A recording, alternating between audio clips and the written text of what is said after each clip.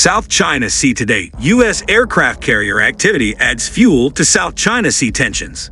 Experts warns the Philippines not to receive wrong signals and escalate situation. A U.S. aircraft carrier has reportedly entered the South China Sea in a move experts said on Wednesday sends a wrong signal to the Philippines amid the Southeast Asian country's repeated provocations on Chinese islands and reefs in the region.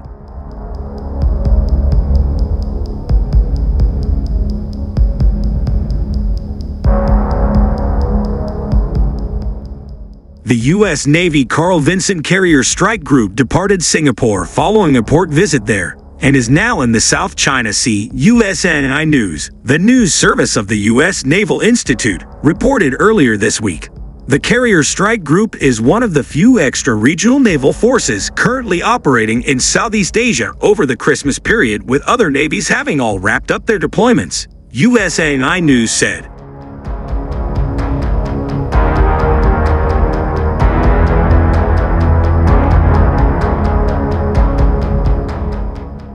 By keeping an aircraft carrier sailing in the South China Sea during the Christmas period, the U.S. wants to maintain the South China Sea issue as a hot topic and retain its military presence in the region, Wei Dongsu, a Beijing-based military expert, told the Global Times on Wednesday.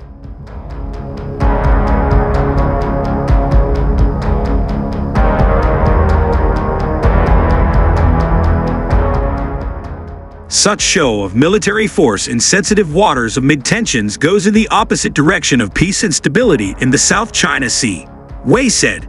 Chen Xianmiao, director of the World Navy Research Center at the National Institute for South China Sea Studies, told the Global Times on Wednesday that U.S. aircraft carrier activity in the South China Sea is nothing new, as such moves usually attempt to deter China and show support to U.S. allies, so the U.S. can consolidate its hegemony.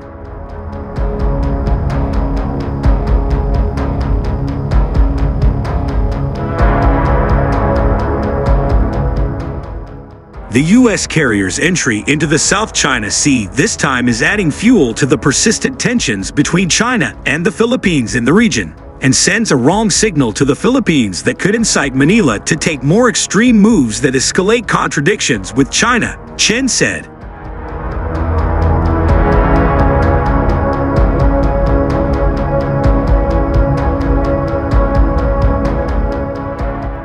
Since August, the Philippines has repeatedly sent vessels to illegally trespass into waters off Chinese islands and reefs in the South China Sea, and saw its attempts restricted by the China Coast Guard. One of the focuses of the Philippine provocations is Rena Giao, also known as Rena Reef, as the Philippines made several attempts to send building materials to reinforce an old warship illegally grounded there.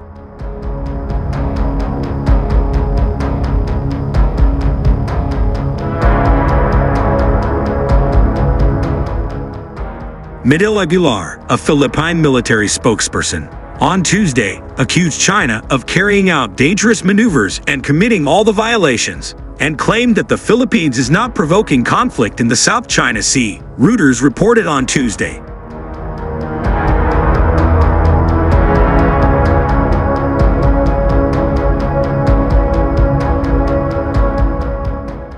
In response, Mao Ning, a spokesperson at China's Ministry of Foreign Affairs, said at a regular press conference on Tuesday that the recent developments involving China and the Philippines in the South China Sea are caused by the Philippines' change of policy and position, refusing to honor its commitments, violating international law and the Declaration on the Conduct of Parties in the South China Sea, and deliberate infringement of China's sovereignty and provocations, and the responsibility lies with the Philippines.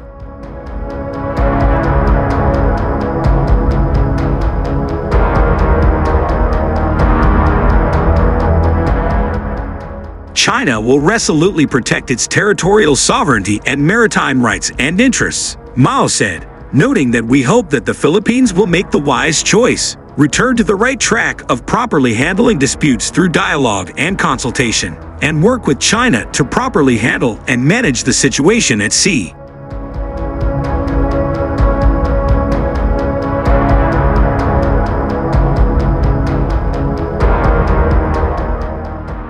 Mao's remarks are a stern warning with clear formulation, And if the Philippines insists on serving as a pawn of the US in making provocations in the South China Sea, it is essentially lifting a rock only to drop it on its own feet, Wei said. The Philippines is making a strategic misjudgment as it underestimates China's determination to safeguard its rights as well as stability in the South China Sea, and wrongly believes that the US has the capability of containing China, Chen said.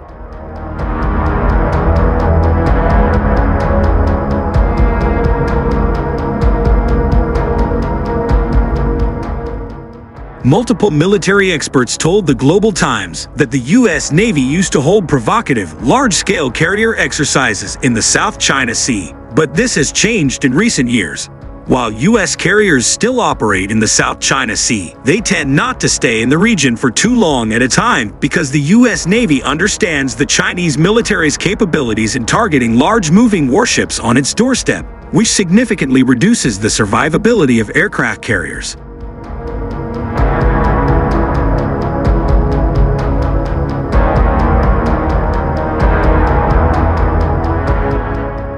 Experts said, noting that U.S. carrier activities in the South China Sea now serve more as a political and diplomatic tool than actual military instruments. Experts urged the Philippines to make independent decisions that really fit its national interests and not to rely on the U.S., which only sees it as a pawn.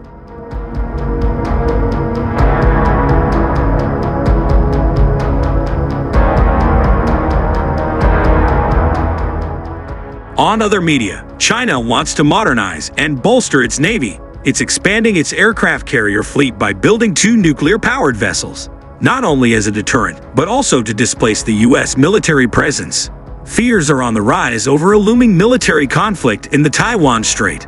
The People's Republic of China wants reunification with self-ruled Taiwan, which Beijing sees as a Chinese province, even by force if necessary.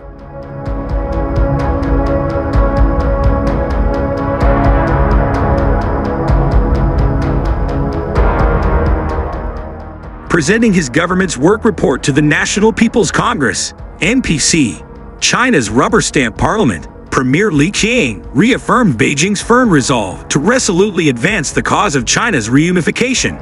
This is part of the government's overall strategy, he emphasized.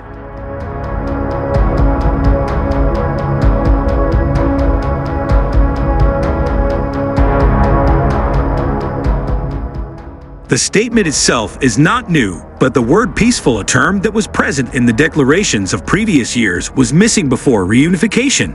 From Beijing's standpoint, the source of the security threat in the region lies in the fact that the Republic of China, as Taiwan officially calls itself, receives security guarantees from the U.S. 5 U.S. aircraft carriers are currently deployed to the Pacific region, according to U.S. media reports.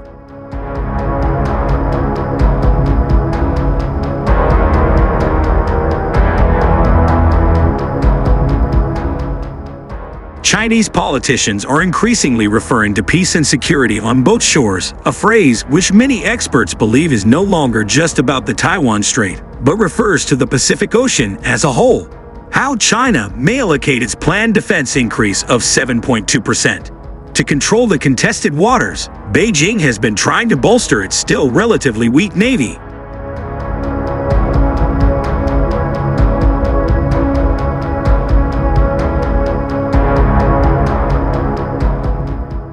The southernmost point in the South China Sea is located around 2,000 kilometers, 1,242 miles, from the Chinese mainland, and Beijing is striving to maintain and strengthen its naval presence in the region with the help of its aircraft carriers.